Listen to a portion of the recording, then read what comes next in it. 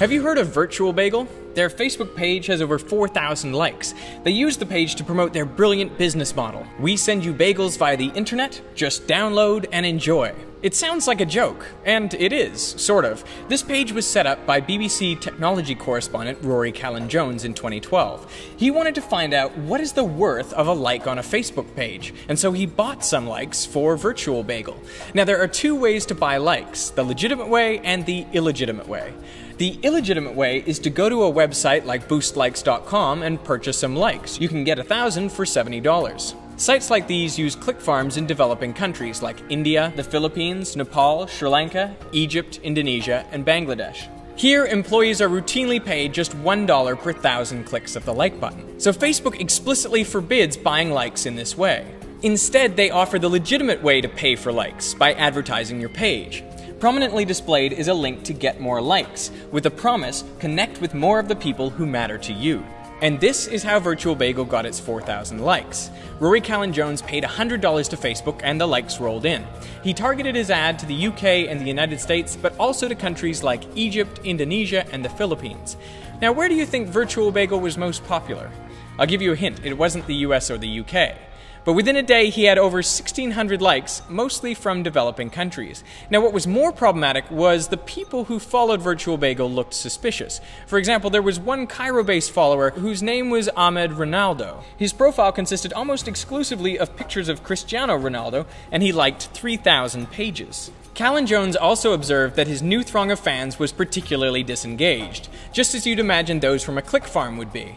But he hadn't hired a click farm, he had paid for Facebook ads. This story was reported in July 2012. In August, Facebook reported they had identified and deleted 83 million accounts, that was 9% of the total at the time. This resulted in noticeable drops for popular singers and celebrities. So did they delete all of the fake likes? Nope, not even close. I know because most of the likes on my Facebook page are not genuine.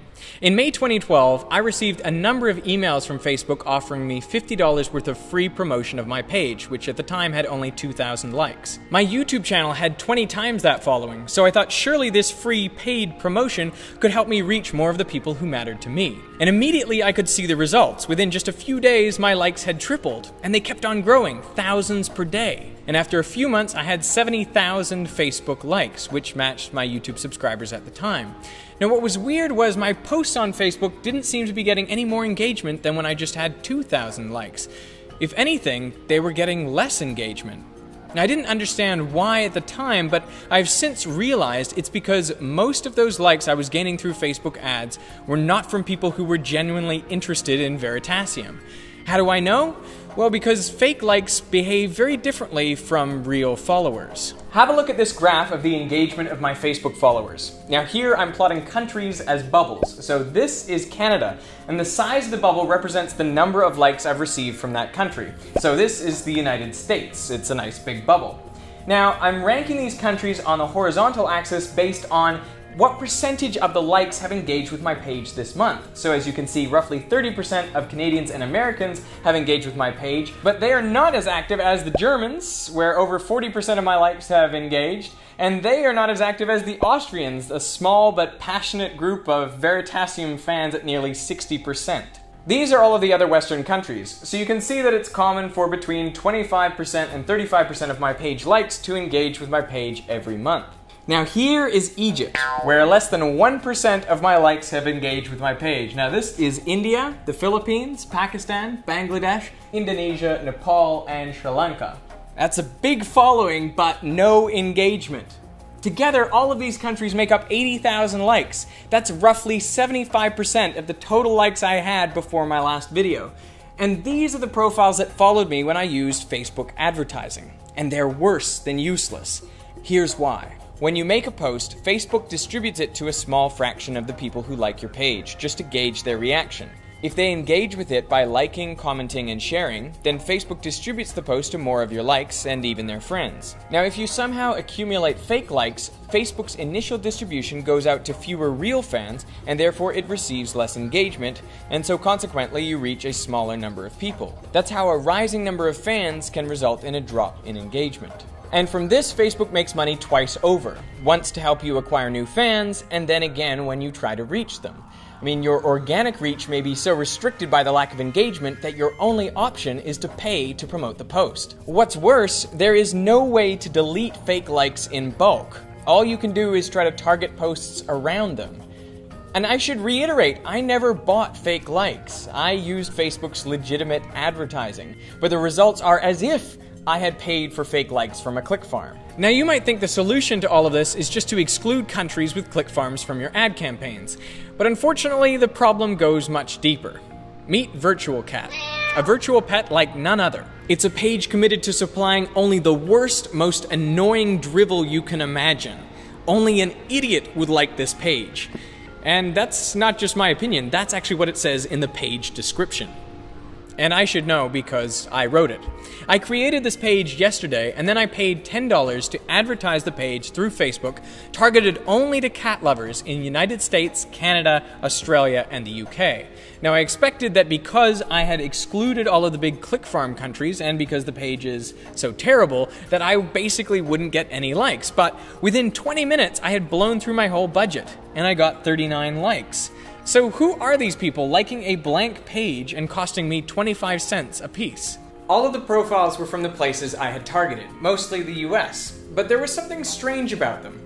All of these people liked a lot of things, like hundreds and thousands of things.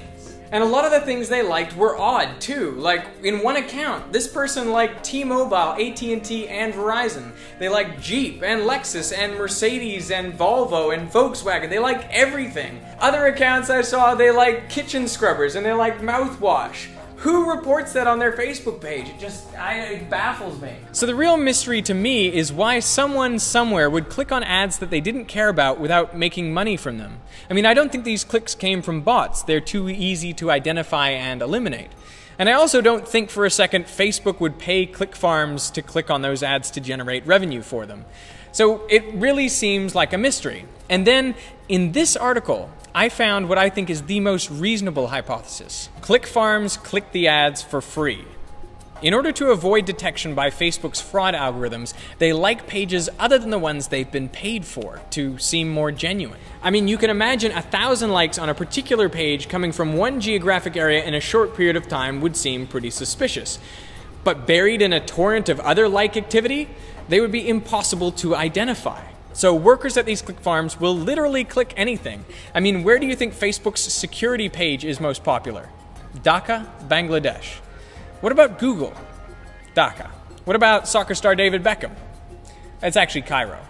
But you take my point. So wherever you're targeting, advertising your page on Facebook is a waste of money. I wish Facebook would remove the fake likes from my page and from all the others. But that would mean admitting that they have generated significant ad revenue from clicks that weren't genuine, which then suppressed the reach of pages who had low engagement, forcing those pages to pay again to reach inauthentic fans. So the truth is, Facebook benefits by maintaining this status quo, because the reality is, nobody likes this many things.